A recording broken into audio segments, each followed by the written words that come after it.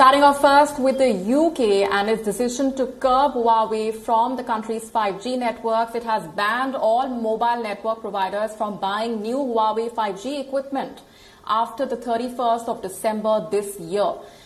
The government of the UK has set out a strict timeline to remove the Huawei equipment from the country's 5G telecoms network completely by the year 2027.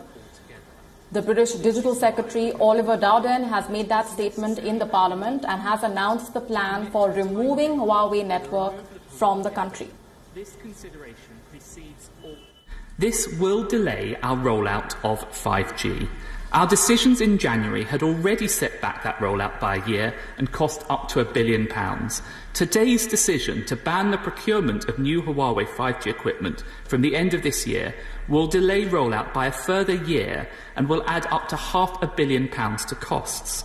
Requiring operators, in addition, to remove Huawei equipment from their 5G networks by 2027 will add hundreds of millions of pounds further to the cost and further delay rollout.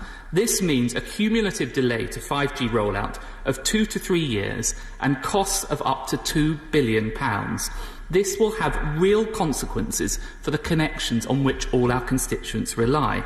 And I have to say that to go faster and further beyond a 2027 target would add considerable and indeed unnecessary further costs and delays.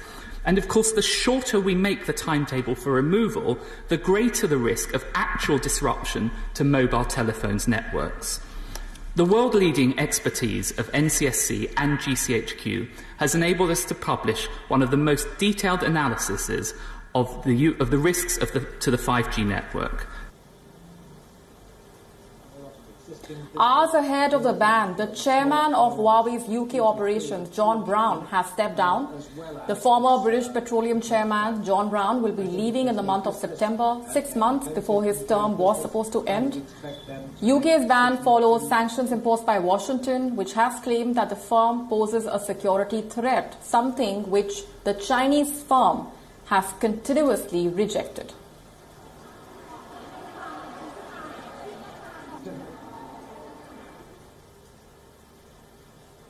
And joining us live on the broadcast this minute is our correspondent Benji Iyer, live from London. Benji, that announcement coming along expected lines, a very strict timeline though at the same time that's been laid out.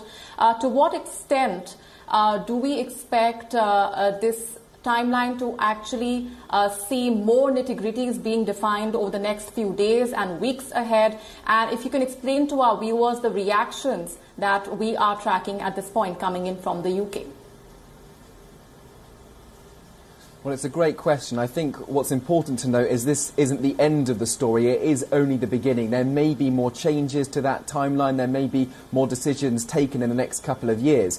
The situation has dramatically transformed just over the last 6 months or so. Back in January, Huawei technology was seen as the future in the United Kingdom when Britain gave the Chinese firm the green light to limited parts of the 5G network. Now there's been a U-turn, as you heard Culture Secretary Oliver Dowden confirming that no firms will be able to buy Huawei 5G equipment from next year. And in addition to that, there'll be a phasing out of existing 5G Huawei equipment by the time of 2027.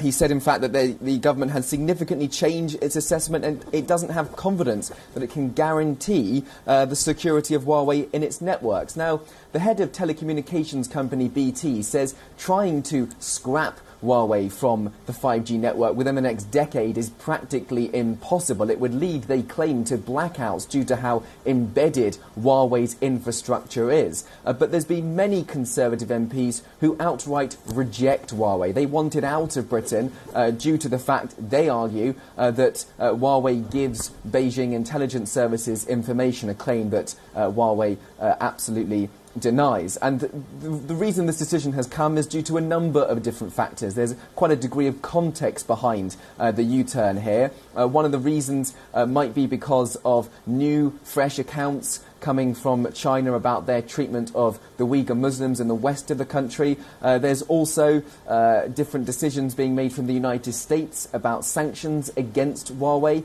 which have highlighted many different security questions. The US has long held an opinion that China could use the vendor to spy or cyber attack the UK, something again that Huawei denies. And therefore the UK has taken this sort of action in light of that, and also in light of the different attitudes towards China about their handling of the coronavirus pandemic. So a number of different reasons there. And it's also worth noting that 5G is already in the UK. It's seen as the future of technology. It can be used in driverless cars because it's a way of technology working in real time. And so the UK government recognises that and believes that 5G, I should say, has to be rolled out across the country in coming years. But it's made the call today in the last few minutes that Huawei will not be part of that process, even if that means that the implementation of 5G takes several more years. Interesting. Now, Benji, this decision also comes as a U-turn in a way on part of the administration, just 6 months after agreeing that Huawei could have a limited role. A lot, of course, has changed in the last few months. Primarily, it's the COVID-19 pandemic, as you pointed out. To what extent, though, is this decision coming as a result of the pressure exerted by the United States? That's a massive, massive factor, absolutely, because what those US sanctions have done is highlighted how some of Huawei's equipment that they would have used from America can't be used, and therefore there are still security questions that have arisen from this. And so the pressure from the White House has been huge, but I think it is also part of a general trend about how the UK interacts with China. And as I mentioned before, it could be to do with the coronavirus pandemic, it could be to do with the treatment of Uyghur Muslims, and also, let's not forget, the new imposition of a security law in Hong Kong, a former British colony. And I think all of those factors tied together has provided the grounds for this decision that's been taken. But no doubt one of those factors absolutely is the US sanctions, and there's always been this tension between the US and the UK about the different approach to Huawei. Now, for the first time, those transatlantic allies are on the same side of the argument, given that Oliver Dowden has made this decision, final decision, claim the government, to get rid of Huawei or phase them out from Britain's 5G network. What's the reaction been like from Huawei's team so far, any, if at all? Hours ahead of the ban, of course, the chairman of the UK's operations, John Brown, has already stepped down.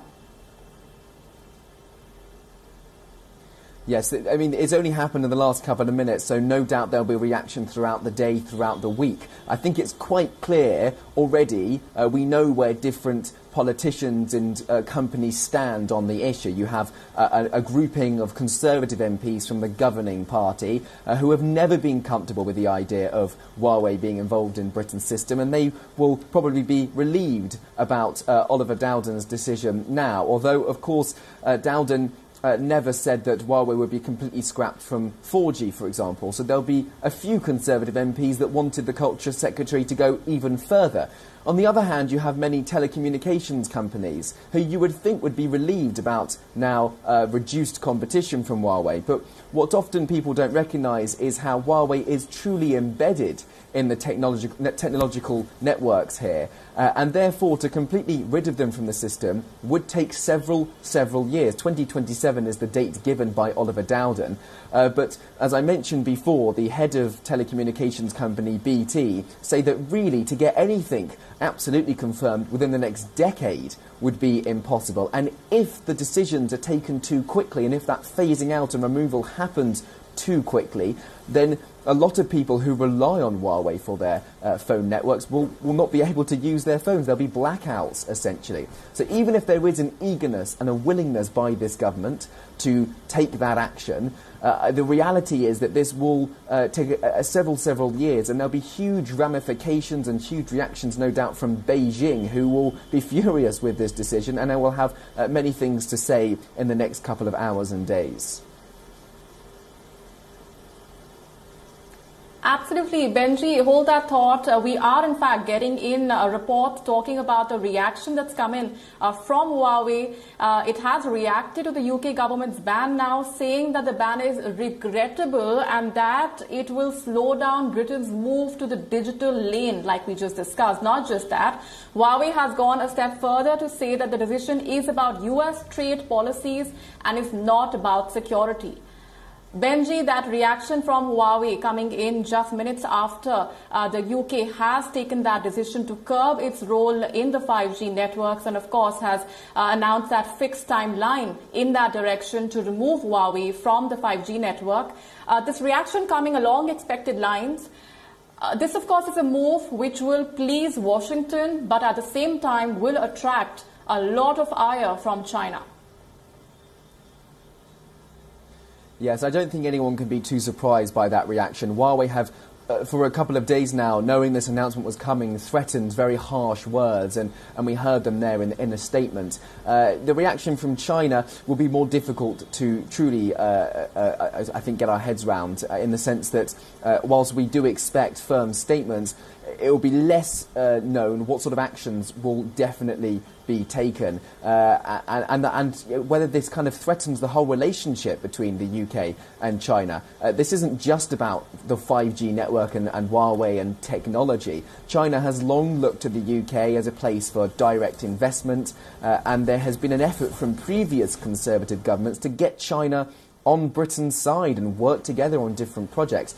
That might be hampered now, and I think the ramifications will go further than just Huawei, and that there'll be implications for how the UK interacts with China on a number of different issues, be it America, be it coronavirus. The UK government, I presume, would have thought about this and would have attempted to think about the consequences here. But this will be far-reaching, and whatever China does in reaction, the UK government has to be prepared for the consequences and the results. And there's been an admission by Oliver Dowden that there will be consequences and results, not just when it comes to the 5G technology, which will now cost more and take longer to roll out, but also, as I say, in that relationship with China.